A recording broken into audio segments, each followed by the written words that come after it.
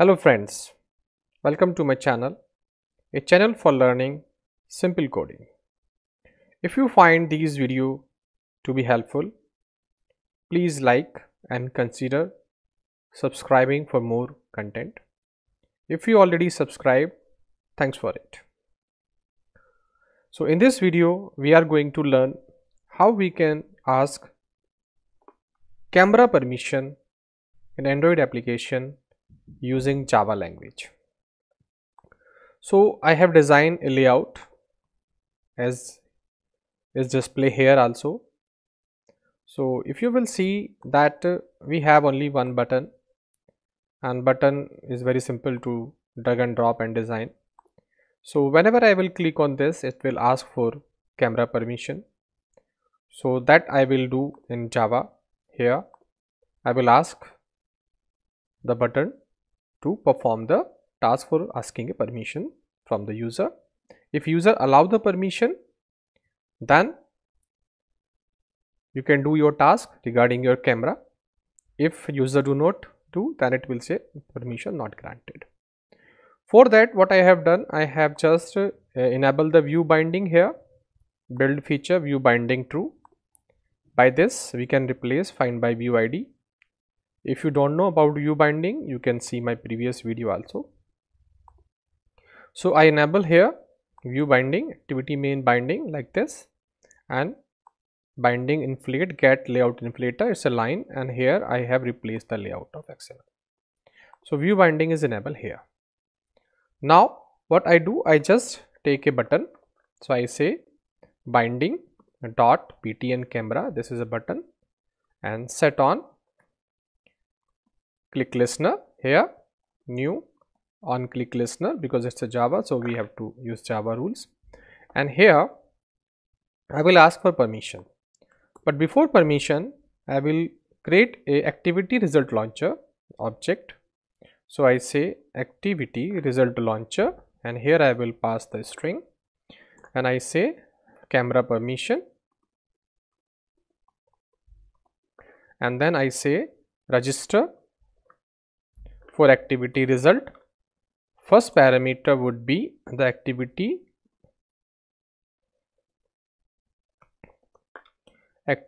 result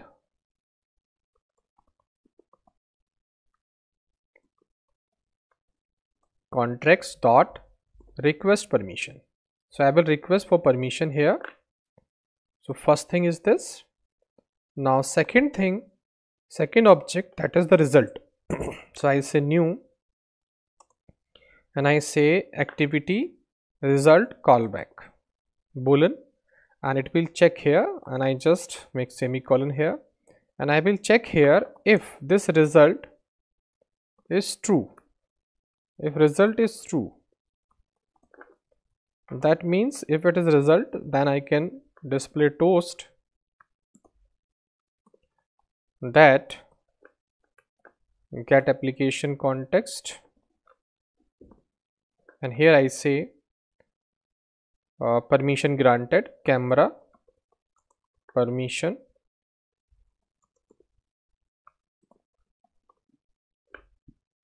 granted, and here I just display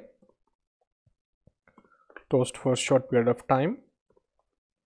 Similarly, if user do not allow, so what I do, I say else, and here I print camera permission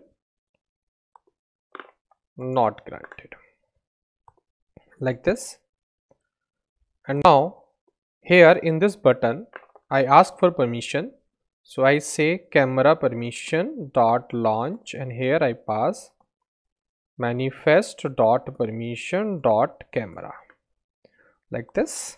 I'm asking for this, and remember that here we have asked for permission of camera also.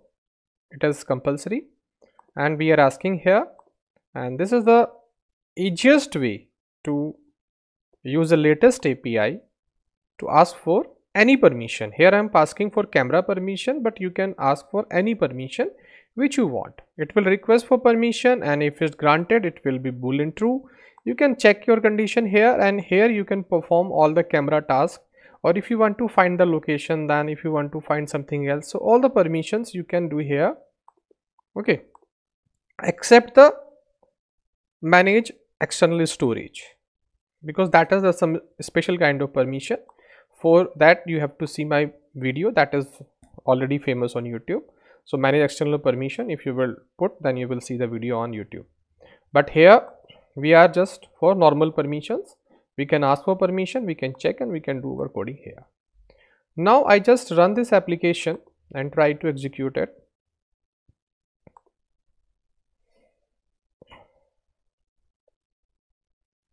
You see, if I click on this, you see permission, camera permission granted. Why? Because it is already installed. So I just uninstall first, and it will ask for new permission. So what I do, I just uninstall it first.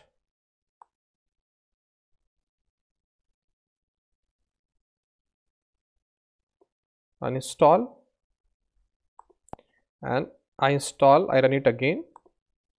Then it will ask for permission.